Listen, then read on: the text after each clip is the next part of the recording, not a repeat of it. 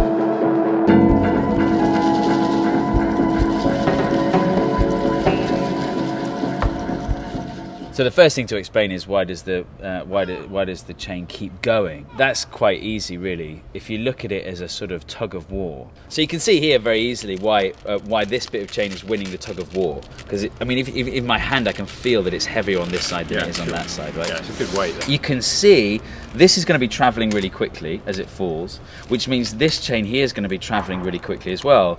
And if you've got something travelling really quickly, it's got momentum, right? So you've got this travelling up and it wants to change so that it's travelling down, but it can't do that in an instant, because that would require infinite force. Instead, what it does is it changes direction slowly over the course of a loop. So that's why it almost has to be a loop, because it needs that time and it needs that space to change direction. So not only do you get this loop coming out of the pot, but you see waves in the chain as well that seem to be sort of stuck in space, and then you get these corkscrews and things like that.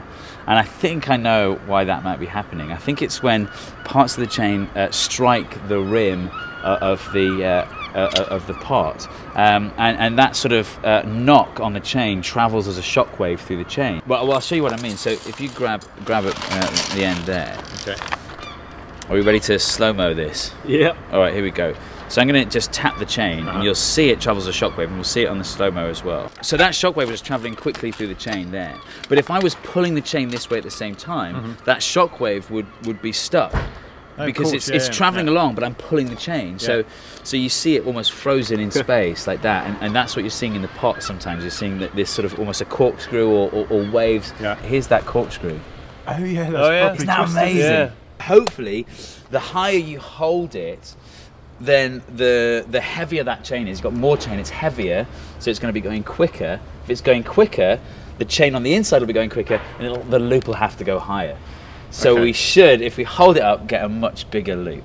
Let's try that. Let's try that.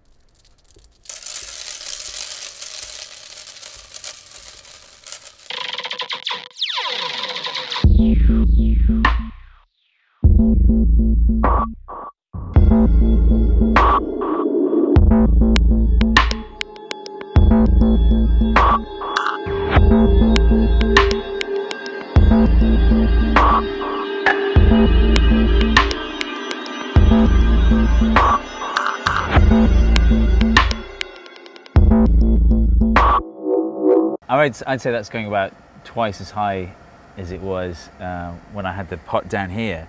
All I've done is hold it up there. That loop is definitely bigger. So for me, you know, your theory kind of holds water. I think it's proof beyond all doubt that I've got that right. Well, no, I think there's still unanswered questions, and we don't fully know what's going on there. So if people have got ideas, you know.